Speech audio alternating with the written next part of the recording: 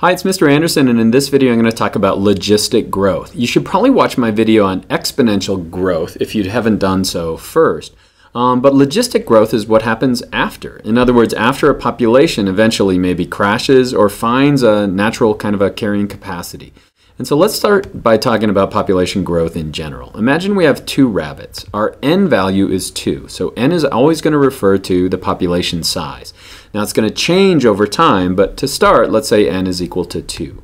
R is going to tell us how fast that population is going to change, and we call that growth rate. It really is determined by 2 things, births and deaths. And let's say that these rabbits have 2 baby rabbits. And so we'd have 2 births minus 0 deaths. So that's going to be 2 minus 0, or 2. And then we divide it by our original n, which was 2. And so it's going to be 2 over 2, or 1. And if you have a growth rate of 1, things are going to go really, really quickly. But we could have had a growth rate of 0.5. How could we get that? Let's say 2 rabbits are born, minus 1 dies, so that would be 2 minus 1, or 1, over 2, and that's going to be 0.5.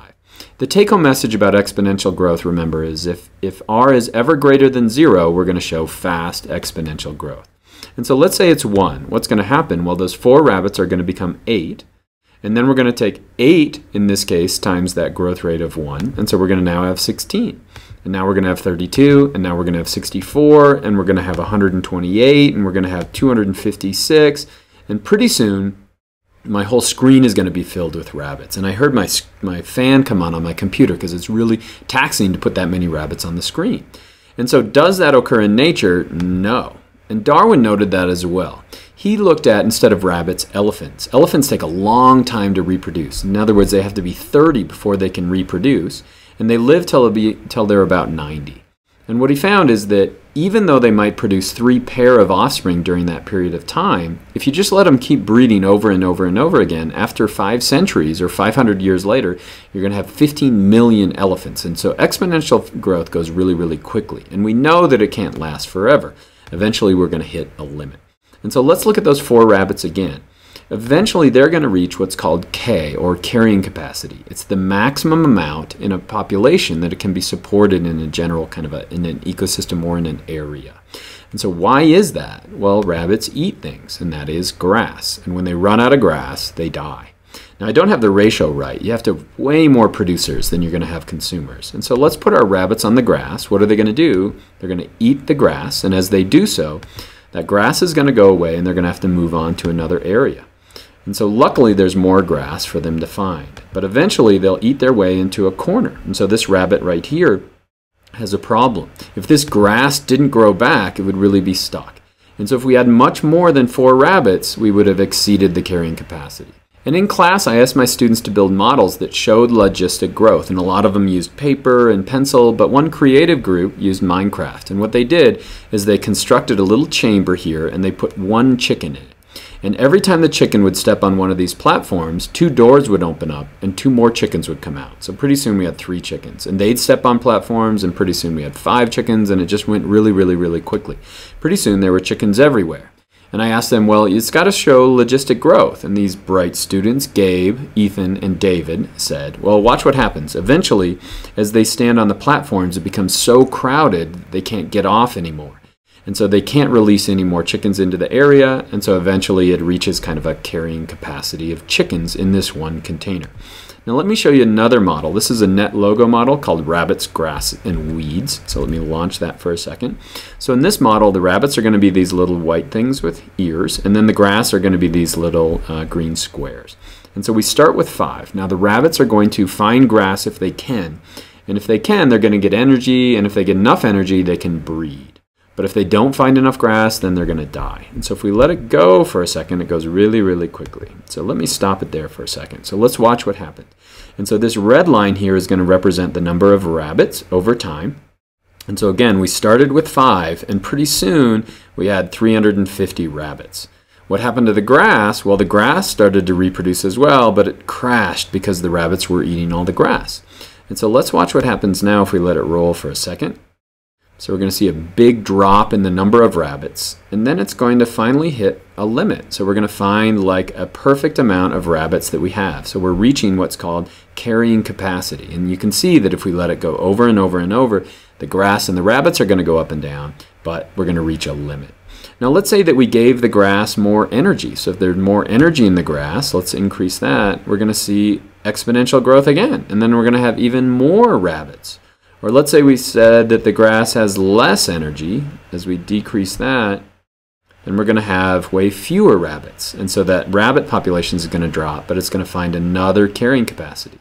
And so what happens as your population size increases? You run up against these limiting factors, and those limiting factors are going to slow your growth. So let me quit that. So let's get to the math now. So if we're looking at exponential growth, the equation is going to be this right here.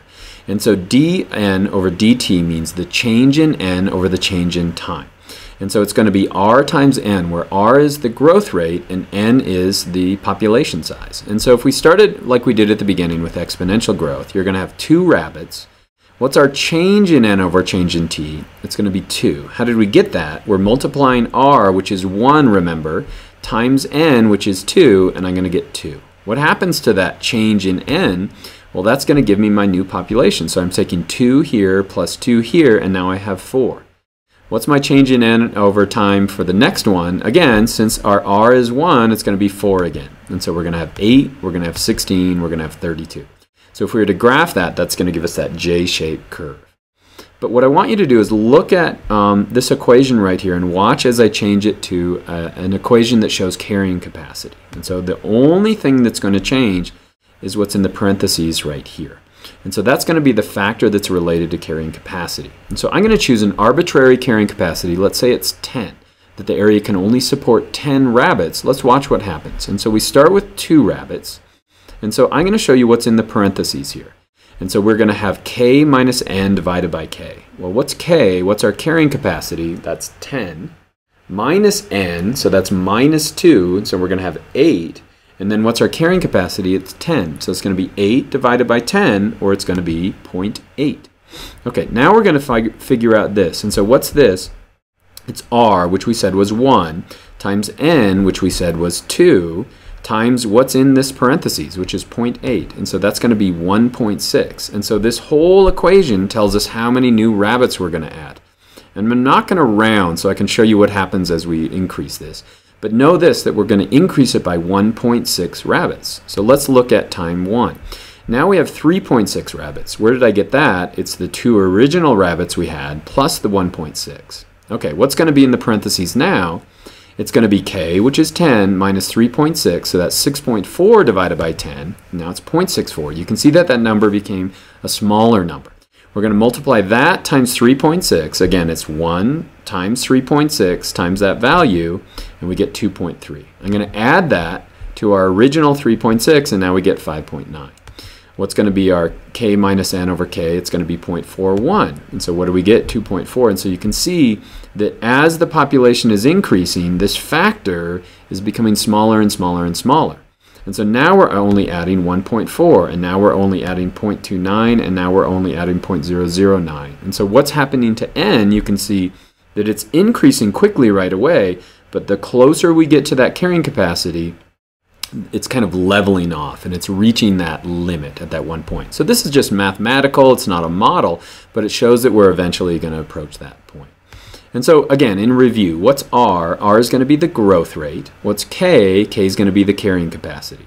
So if our r is ever greater than 0, remember we're going to show exponential growth. And if we ever have k, if we ever have a carrying capacity, we're going to show logistic growth. But we also have species that specialize in these two. We've got R selected species and K selected species. So what does that mean? An R selected species is going to be a species that loves to grow as quickly as it can. Look how many babies this frog is going to have. Thousands of those. And so if I were to take this frog and introduce it into a pond where there are no frogs, we're going to have a bunch of frogs really, really quickly. We're going to have an R that's really, really large, and they're going to fill that area. They're going to run out of resources and crash, and they're going to boom and bust. But they're going to fill it really, really quickly. If we were to look at this, which is a chameleon is going to only have 2 offspring. So its growth rate is going to be really, really slow. What is it going to do?